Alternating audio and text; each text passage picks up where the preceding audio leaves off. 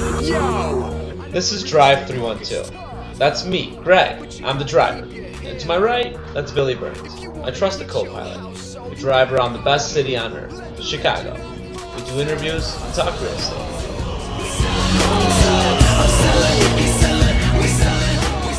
How does the job, like the news on how many new jobs are coming, how does that affect interest rates?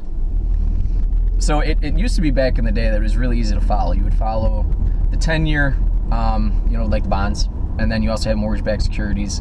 Mortgage-backed securities right now, people go to those and they invest in those when they're worried about the stock market. When jobs are being added, the stock market's usually doing better. So people will rush to the stock market and they're not buying as much of the mortgage-backed securities. Okay. So that causes interest rates to go up. Okay. So it's good.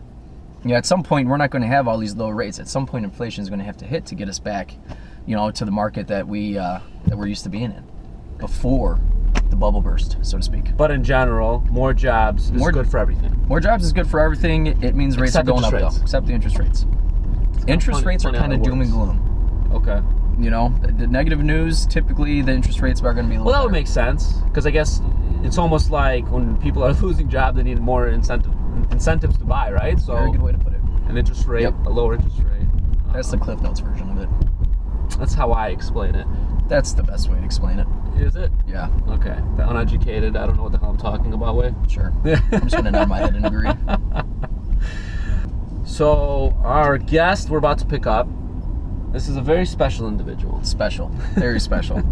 Near and dear to our hearts. Near and dear to our hearts. His name is Matthew Nickrent, and he is a first-time homebuyer. So this guy, fresh out of college, contacted me. Literally. Yeah, literally. Fresh out, didn't even graduate yet. He already contacted me. He got a great job in the city, and he wanted to buy. Relocating from Bloomington. Everyone knows that you and I believe in home ownership. Yeah, because that's what we do. We try to get our clients the best deals and get them in the property because we know how good it is for people to own their own property. But it's a lot of times it's better to hear it from someone else who has actually gone through it. Yo, what up? So we are in the West Loop. Where's going to be the best place to pick you up?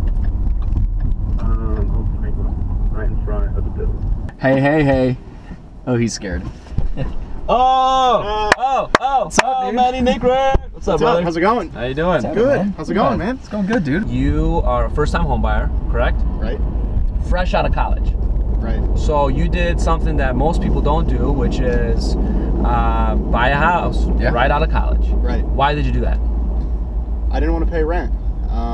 When you are paying rent for an apartment, your money's pretty much going down the drain. What was the hardest thing about the process, in your opinion? Be completely candid. The hardest thing about the process is just really not knowing anything. Yeah. I mean, you really got to do your due diligence and your research. You got to find the right people to work with. And I actually worked with you two guys, and I can really tell that you guys know your stuff, and you gotta have somebody like that who you can trust, who really knows what's going on in the market, who can give you the right answers to your questions. So, all right, dude. Yeah. All right, dude. Thanks, man. Hey, man. Later, dude. Thanks. Yeah. Good seeing you. Good catching up with you. So that does it for our show. Thanks for tuning in. As always, please comment below the video and on our Facebook page. Let us know what you would like us to present on our next show. What band's new out there, new bars, boutiques, charities. Yeah, anything you think that someone that lives in Chicago should know about. As always, go to Drive312, our Facebook page, and please like us and also follow us on Twitter at Drive312. Thanks for tuning in. See you next time.